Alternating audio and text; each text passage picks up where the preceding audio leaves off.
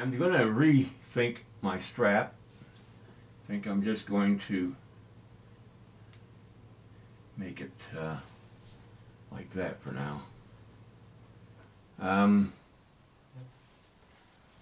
want to redo his hair, and I'm thinking just going to go ahead and do it.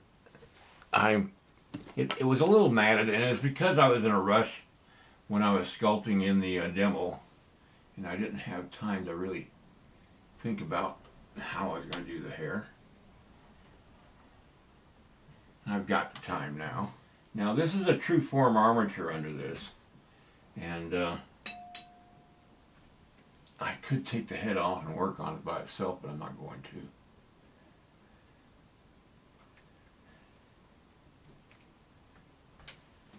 I've been trying to decide whether I wanted to put a headdress on him or just to have the hair with the feathers like I had before. I was even thinking of putting a buffalo headdress on, and I'm still thinking about that.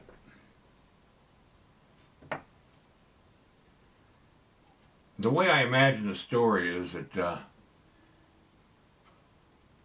an enemy has attacked his village, and he sprung to action, and he would have grabbed his headdress if he had one, or he'd just go, you know, pick up his weapons, and that's why the strap is off his shoulder. And so I'm just trying to decide what the story is. I went and did a little research on horned headdresses of the Plains Indians, Lakota, and such.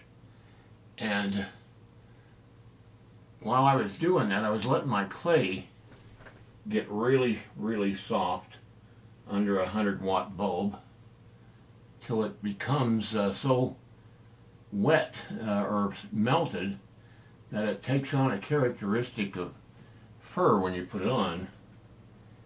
And of course I'll have to take it down a little bit once I get ready to take it to a foundry, but this is generally what the long cap of the buffalo hair would be like. Now, they would sometimes, instead of using buffalo fur, they'd take the leather cap that they would make, attach the horns to it. Sometimes they'd be split, sometimes they'd be whole. Just it really was up to the society that that particular warrior belonged to. And they would put hawk feathers on them.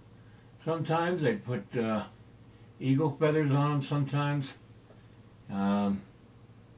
This one's going to be a rather plain one. Now, one reason you don't see a lot of photographs of buffalo head-dressed Indians in old photographs is because very, very few of a band of warriors was allowed to actually wear a horned headdress. It was worn by the bravest of the brave, and that was it. They would also attach ermine or weasel, a white weasel that exists out here in the West. I used to have them crawling around my porch up at the first house I lived in here in Montana. And in the summertime they'd be brown, and in the wintertime they'd be white.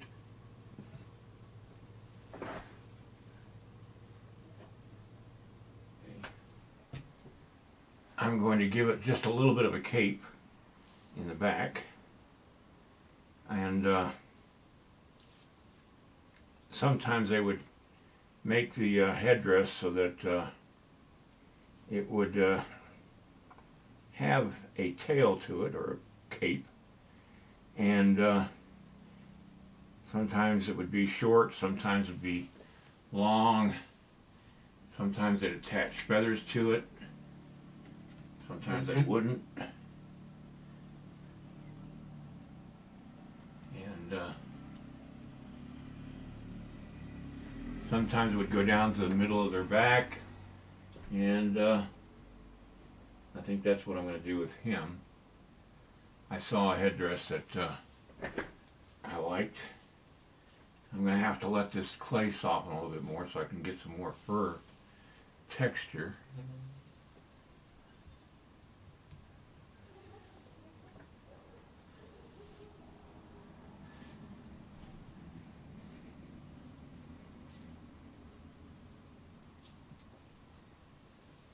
It looks rather plain right now, but believe me, before I'm done, it'll look a little more interesting.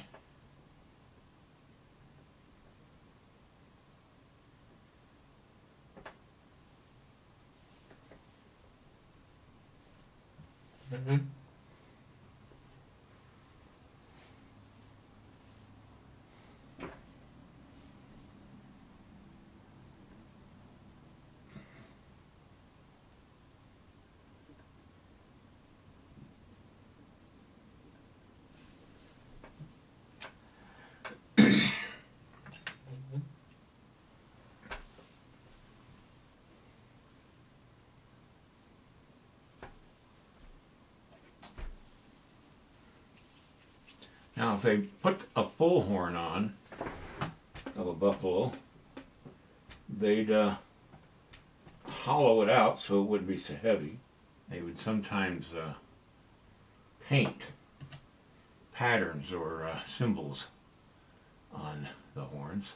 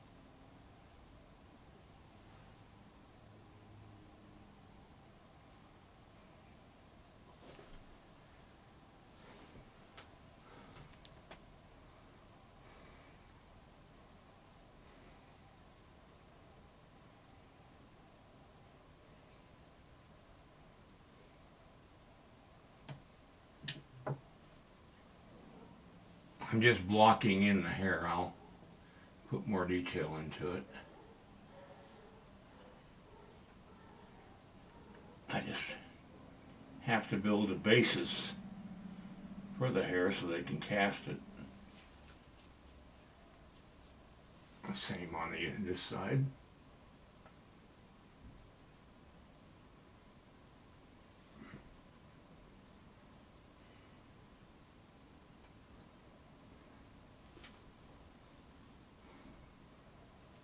Just trying it to see what it looks like.